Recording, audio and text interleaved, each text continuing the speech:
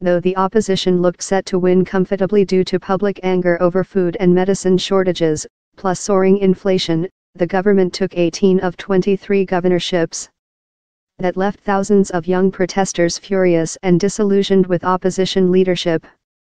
Many had vigorously opposed participating in the election because it would legitimize what they see as a dictatorship. Mello and many others now see the protests, which left 125 people dead and thousands wounded or in jail, as a waste of time. They have little stomach to return to the fight and view the leaders of the opposition Democratic Unity, MUD, coalition as traitors for abandoning the streets in favor of a ballot they believe was rigged by the pro-Maduro election board. Their disillusionment heightened this week when 4 of the 5 winning opposition governors with the Democratic Action Party broke ranks with the coalition to swear themselves in before an all-powerful legislative superbody that Maduro's foes had vowed never to recognize. "I'm totally dejected because after all these protests, the election, nothing has changed," said student Javier Lara, 18, who watched a fellow protester die in unrest in the volatile city of San Cristobal on the border with Colombia. Like many young Venezuelans, Lara now plans to head abroad as soon as possible, to Peru in his case. "We've been sold out by the opposition," he said. All over the place the Democratic Unity Coalition finds itself in crisis.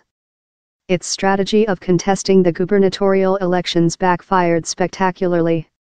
In the wake of defeat, stunned opposition leaders could not even agree whether to pursue fraud allegations, with some refusing to accept the election results and others publicly admitting defeat.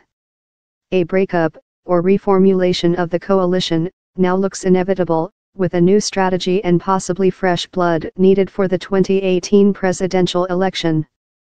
Though polls routinely showed the opposition had majority support, many Venezuelans view their leaders as an elitist group out of touch with their problems. "The mud is all over the place," said Antonio Ledesma, a veteran politician and former opposition mayor who is under house arrest. "The international community deserves an explanation of our behavior." To stoke his foes' disarray, Maduro has urged Democratic Action leader Ramos, a hate figure for some younger opposition supporters, to stand in the next presidential vote.